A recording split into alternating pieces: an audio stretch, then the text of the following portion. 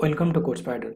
In this video, we are going to discuss how to read external JSON file in jQuery AJAX. Suppose in a scenario where the JSON file is stored in another location or maybe in a project folder. So here we see how to read the external JSON file using the jQuery AJAX. So before studying the AJAX, let's understand what is AJAX. AJAX is a set of web development techniques using many web technologies on the client side to create asynchronous web applications.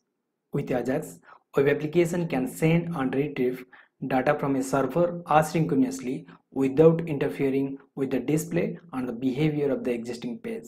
In this example, instead of Visual Studio, we use the VS Code. VS Code is abbreviation as Visual Studio Code. It is a free source code editor made by Microsoft for Windows, Linux and Mac operating system. And its features include supports for debugging, syntax highlighting, intelligent code completion, snippets, code refactoring and embedded Git, etc. So let's first see how the Visual Studio install in the Windows machine. Then we can go through our example. To install Visual Studio Code, type in the Google as Visual Studio Code, then hit enter and go to the download link. According to the operating system, the Visual Studio installer is present here. If you have used Windows machine, then you can download here. If you have used Linux and for Ubuntu or Red Hat, you can download accordingly. And also if you have the Mac operating system, you can download here. I have already downloaded for my system, and here it is my Visual Studio Code. And in the Visual Studio Code, we can see how to read the external JSON file using jQuery and AJAX. Here I want to create my project. So to open the Visual Studio Code, press the Shift command on your keyboard, then right click in your mouse, then open PowerShell window here. In the PowerShell window, to open the VS Code, just type code, then dot. Code is the short form to open the Visual Studio Code. As we are working on client side, so I need to create a HTML page and a JSON page, and in the HTML page we use jQuery and AJAX and read the external JSON file. So here we need to create a folder. That folder name is read external JSON. Once I create the folder, you can see automatically it will create it in this path as well. So inside the folder, we need to create a file. The file name is HTML. Let's it's index.html. So create the JSON. Let's name as sample.json. So we need to add sample JSON. Let's it first name, last name,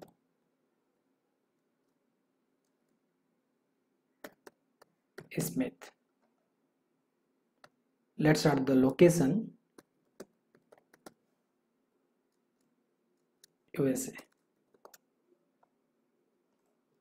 Save it.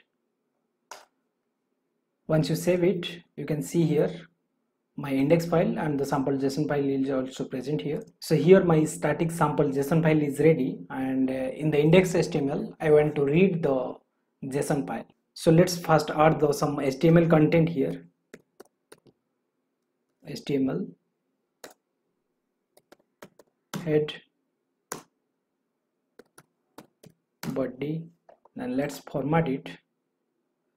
Right click and click on the format document. It will automatically formatted for us. Then in body part, just add the div. In this div I want to print the JSON data. So in the head section we need to add the jQuery and AJAX method to read the sample JSON file.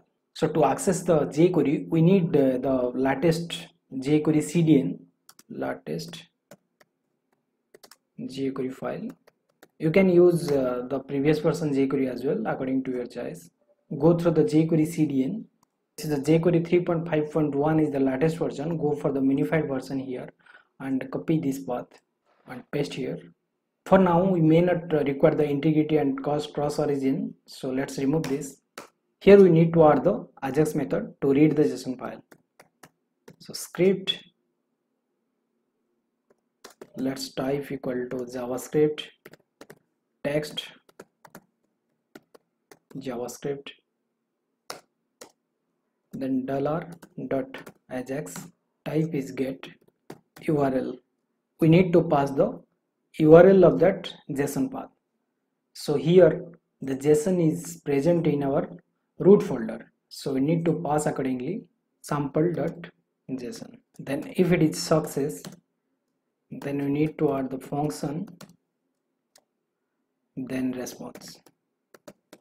First we need to add in the console, then later that we add into the div. Let's first see in the console the response is print or not. Save this. In VS Code, one extension is called as live server.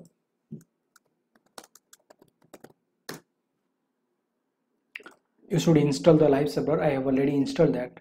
After installing the live server, you can just right click on that particular index file and hit on the open with live server. It can hit to the browser. Okay, one thing is mistake, the spelling mistake here. So response, then let's inspect this. Now you can see that in the live server the response is printed here.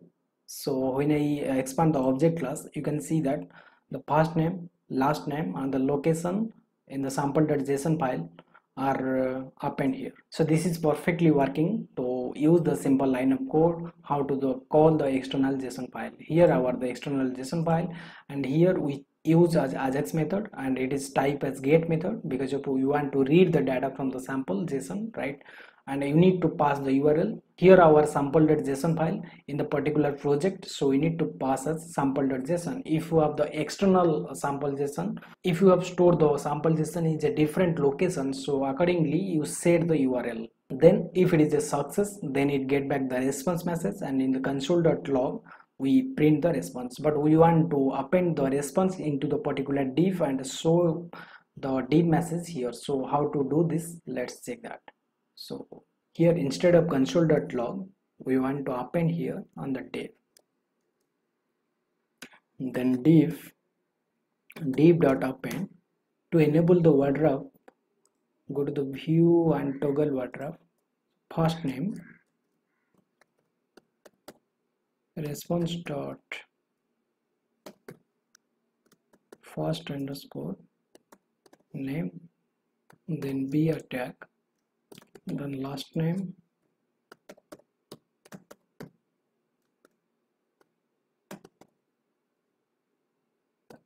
again the be a tag, then location,